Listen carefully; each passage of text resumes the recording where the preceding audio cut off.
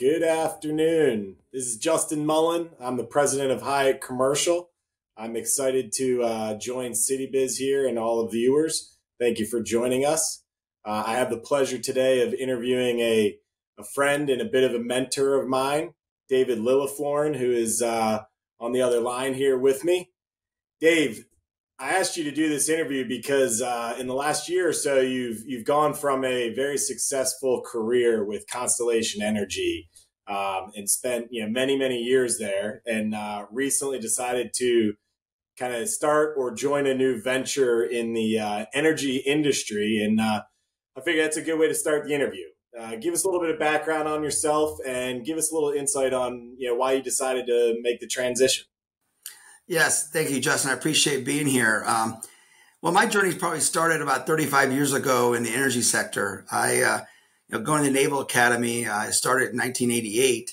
And obviously, they teach us a lot about engineering and energy here. And being about 8 years in active duty in the Navy, I got to learn on diesel ships, on gas turbine ships. So I got really involved in the engineering and how energy works and how it can be used in the military. And then I made a jump from there in 1999. I went over to GE lighting in the manufacturing. So going from running ships, diesel and gas turbines, now I'm going to go make lighting, for people around the world. I worked at two facilities. One was in Lexington, Kentucky, at an assembly plant for making anything from tank lights, plane lights, you name it. And then I also went over and to make T12, the old T12 lights that you would buy in Home Depots and the Lowe's. I was the plant manager of that facility. And then in 2005, which is really the meat of my career, was I went to Constellation. And for the last 18 years, I had a variety of roles there in, director of projects, director of asset management, doing merger acquisitions and managing power plants. And all of that time, in the energy sector, I've kind of had a long career. And then this past May, I had the opportunity to take all of that, that experience. And when the opportunity came to be able to take on Sunraycer to be the CEO in the renewable space, it was just something that, my career has been leading me to that. Maybe I didn't know it at the time, but over this time of my career, it was just seemed like a right time with the relationships I've made over the years. The energy is a small industry, believe it or not, like anything. Like Annapolis is small. The energy sector, believe it or not, is small, and probably the real estate as well is a small industry. We all kind of know each other and work with each other. So it was just the right time for me, and it's a very exciting time in the space. Yeah, and to that point, before we move on to your new industry, tell us a little bit about your role at Constellation, in particular towards the end, because that's when I started to really kind of ask you a lot of questions and start to try and pick your brain on some real estate things. Specifically, kind of your role as kind of unwinding, decommissioned power plants and selling them off. Just give us a little bit of detail on that. Yeah, so probably when the merger in Exxon in 2012, I took over the role as director of asset management. So there was three things I did, right? The M&A, and also like strategy, growth, and execution on what are we doing with the old power plants that we're decommissioning or just have been decommissioned, and they're sitting there under our assets. And so one of the things I would do is put strategy around what do we want to do: repurpose them, sell them, or just hold on to them to down the road for maybe a future use.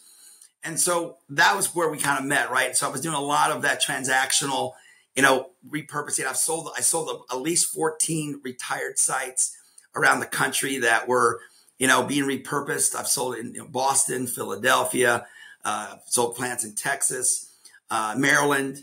And so, it's a way of taking an old facility and basically, instead of just let it sit there for years, as we see some old sites have sat there, what can we do to make them, to make them more valuable, either for Constellation at the time or sell them and have someone make them, a lot of these cases were mixed use, right?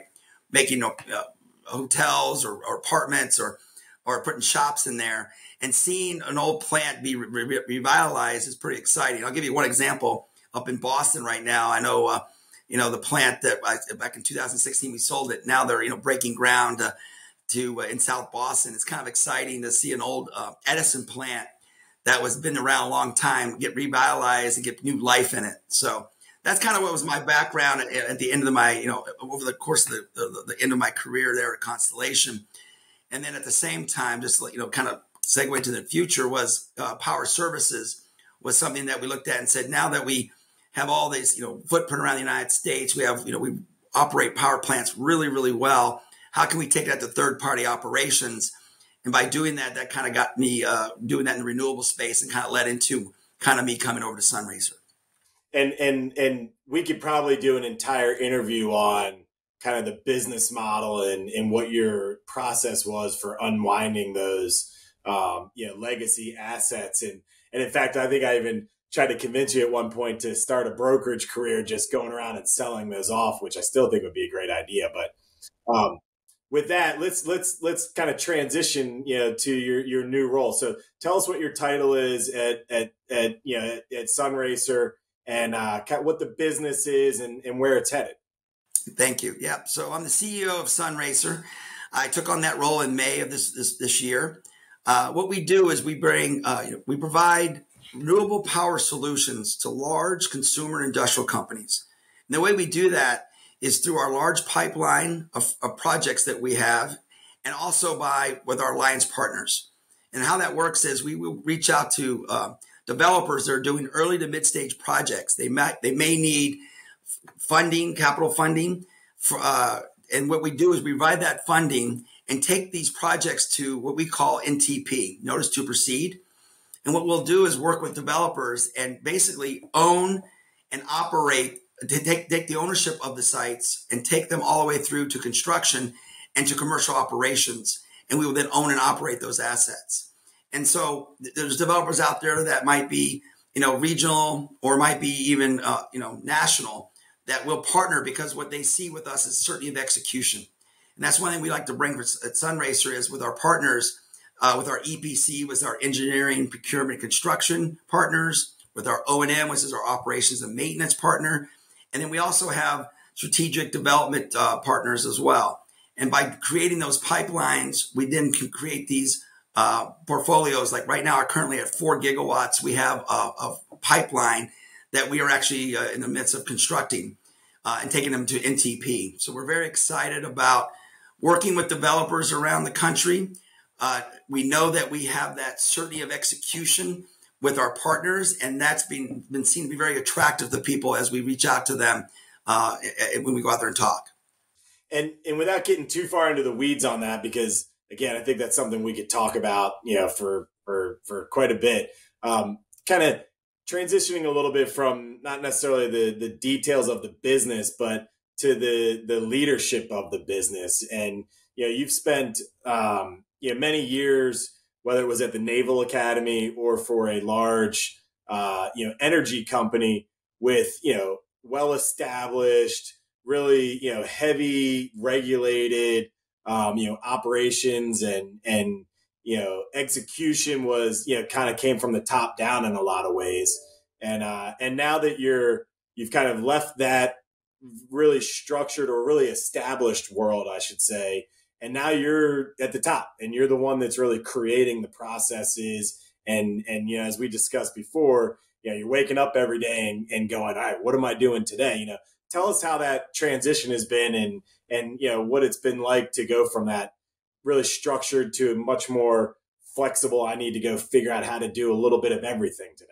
Right. So you know my career pretty well. You go from Navy structure, GE, kind of, and then going to Constellation, a big company where we have a lot of processes and governance and oversight and so forth. So obviously being in that arena for a long time, one of the things I was doing in my jobs is being, entrepreneur, even in Constellation, being innovative in how you look at retired assets and growth.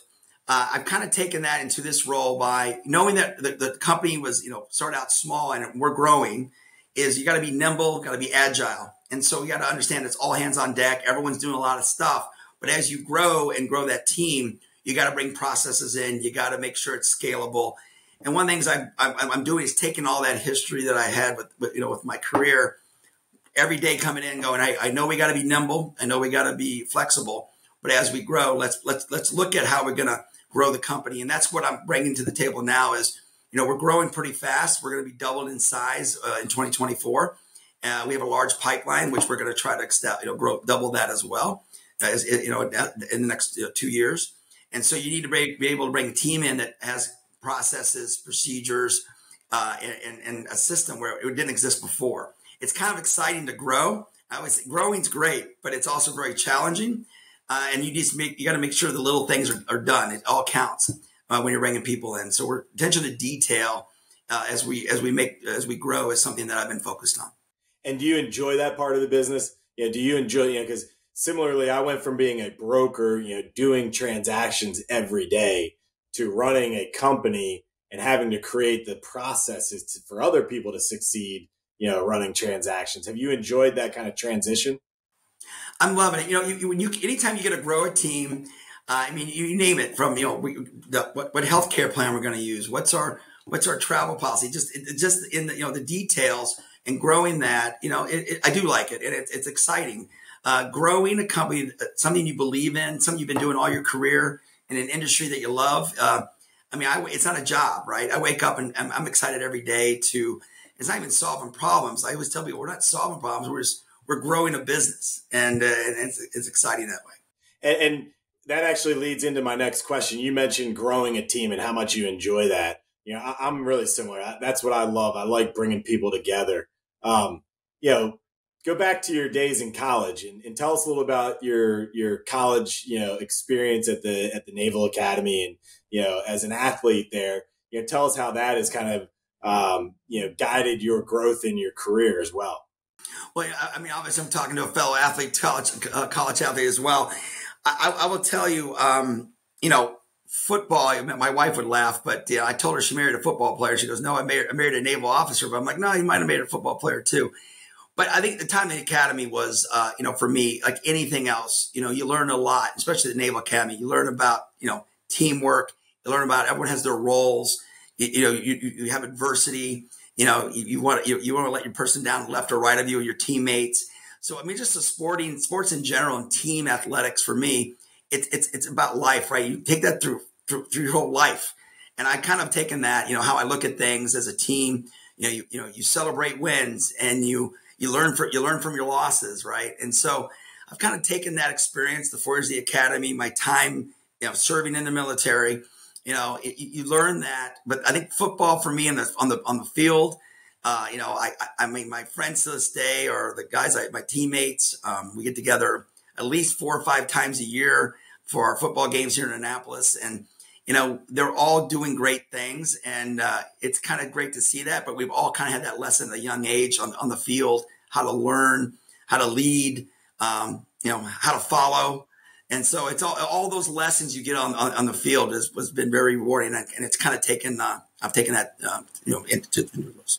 One of the things I remember from youth football, because with the build that I had, I wasn't quite cut out to be a college football player. Lacrosse was more my thing at that age. But in youth football, I always, looking back on it now, I always tell people, like, there's no other sport where you get to stop every 10 seconds and you pick up your best buddy and dust him off and say, all right, this is what we're going to do better next time, and go do it again. Or he's picking you up and dusting you off, and you get to plan and then go execute again. And, for you, with that and the academy, the execution side of it and the leadership side of it, it's obvious. I've known you long enough to know you're just a great leader, and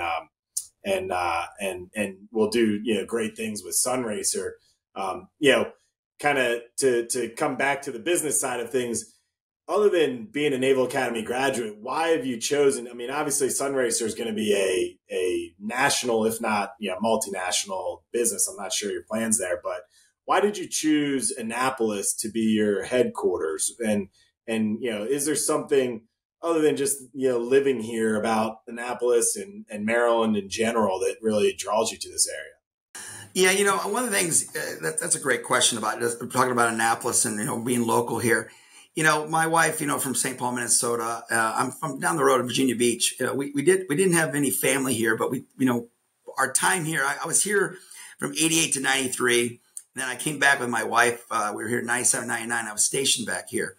When I joined GE, we left, and then we were deciding, like, where do we want to raise our family? Where do we want to live? We lived in Kentucky, Ohio, and bounced around, and I said, Annapolis, Maryland. We both loved it. I had strong ties, from my time in the academy. We lived there once before. So coming to Annapolis in '05, and it kind of helps when you go work for Constellation, which, the energy company at the time, I was very excited because it was, basically Baltimore. It's near Annapolis. It's in the industry I want to be in. It was like, it was just calling us. And so having, 18 years here, in the business world, down from DC, this is a hot spot for a lot of industries.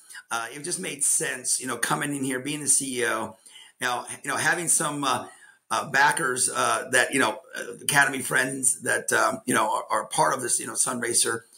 It just made sense to, that I'm here and we grow our team. The funny thing about Sunraycer in our industry, though, we're all over the country, right? Right now we're in Texas and in Arkansas, for example.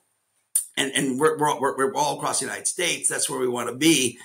Is that, Annapolis is, for me, is, we want to get critical mass here. And, as I grow the team, it's a great place to live. When people come from my team, we have them from Scottsdale to Columbus to Denver, Nashville. My team's kind of all over the country. When they come, they go, this place is great. I go, yes. That's kind of why, my first leadership team meeting's next week here. And I'm very excited to have my leadership team coming into Annapolis. And as we grow and get a footprint here, is this going to make, Sunraycer be more part of the Annapolis family? And having a company headquartered here as well, the one thing that I always kind of, tell our team is that, the reason that companies are either formed here or end up moved here and growing is because this is a C-suite community. Founders of companies, executives of companies, want to live here for the quality of life. And, as a brokerage company, the commercial real estate business here is not big enough to really grow a substantial company, but the relationships that you can build here can take you anywhere. People with BWI and Washington, D.C., you can get anywhere very quickly, in any industry for that matter. So, it makes a lot of sense to me, obviously being here myself, while you're in Annapolis. Well, it's nice having BWI right up, BWI right up the road, easy in and out. Obviously, everybody next week, obviously the crab cakes are a big attraction. I bet I'll buy a lot of crab cakes next week when the team comes in. But yeah, you're right. It's a great place to live, great place to have a business, and and it's also for my industry being where we are down the road from DC and being down the road from Constellation. And having all that relationships I have there, there's a lot of synergy in this area. Makes a lot of sense. And well, to not linger on too long here, I've got kind of two final questions that I'll ask. Maybe you don't have quick answers, but maybe we can try. The energy sector is one of those things that we all participate in, whether we actively are doing it or just passively. But then we hear of interesting technologies and we go, oh, that's, could that happen? Is there anything out there that you could share with us that's like, you're pie in the sky, this is what's going to happen in our industry? Well, I will tell you this. I was very, the last job I had at Constellation was, thinking about alternative uses for retired sites. And I had a lot of people come talk about different solutions. I will tell you, a couple of things that come to mind is carbon capture. Right now, Net Power is a plant that is a public company now. We were our initial partner there. We were doing the O&M. We were running the plant. It was a demo plant in Houston. And so doing, carbon capture is something that you've all heard about. So that's obviously something that is emerging. We all know that hydrogen is something that, is also up and coming as well with electrolyzers and hydrogen blending with gas to reduce. So hydrogen is not going anywhere. That's getting a lot of momentum out. Obviously, you heard that. And then an interesting one that I was working with was fusion. People go, oh, okay, what fusion? Well, there's companies out there right now doing demo plant that I know of that is doing an academy grad who's in that company, classmate who's working on that. And we did we actually sold them a turbine from one of our old sites to kind of support when they get that plant built. The turbine will do the initial start of the fusion reaction. So fusion is actually getting investment and headway as well. So I guess to answer your question, there's a lot of innovation technologies that are emerging because of the energy and what it means, and it's exciting, and it's getting a lot of people, a lot of energy in those sectors: carbon capture, hydrogen, and fusion to a certain extent. I mean, there's very few industries that can change the world, with one technology, and so I guess it's a little bit of a, throw the spaghetti against the wall and see what sticks kind of approach. Obviously much more technical than that. Takes time and pressure and dollars. Right. Well, all right. And one last question for you. Is there anything that we missed, about you personally and your life, and kind of anything else interesting you want to just add to the discussion here? No, I just want to thank you, Justin, for reaching out to me, and I'm obviously this one of the things we've been friends for a while, and you've seen me kind of grow, and I really appreciate that, and I think we're very lucky to be in this area, right? My wife Patty and my 3 daughters. It's my kids all grew up here. You're raising your family here, and it's a great community when we can spread what we're all doing, help each other out, and I appreciate you giving me the opportunity today. Absolutely, and again, just want to thank CityBiz for letting us enjoy 20, 30 minutes together, and for all the viewers that stuck around here till the end, we really appreciate it. Have a great day.